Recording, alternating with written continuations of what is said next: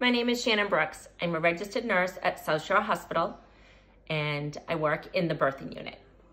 I am also enrolled in the graduate program at Regis College as a nurse practitioner focusing on women's health.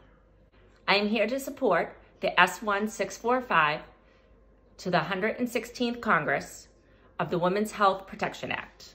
The Women's Health Protection Act is available for women to have the ability to determine when to bear or end a pregnancy. To protect healthcare providers, and healthcare providers have the ability to offer services for reproductive healthcare and including abortion services. It is a woman's constitutional right to be able to decide with her body if she needs to have a termination of a pregnancy.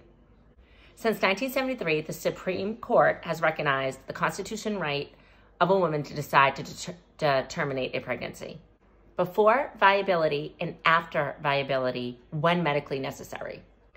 I propose that we focus on education and preventative services that include contraceptive and preventative services of pregnancies, unintended pregnancies. We need to allow a woman to make the decision to terminate a pregnancy based on her diagnoses. This is an area I'm very passionate about as a birthing unit registered nurse and as a woman. Thank you for your time today, and I hope you take what I said into consideration.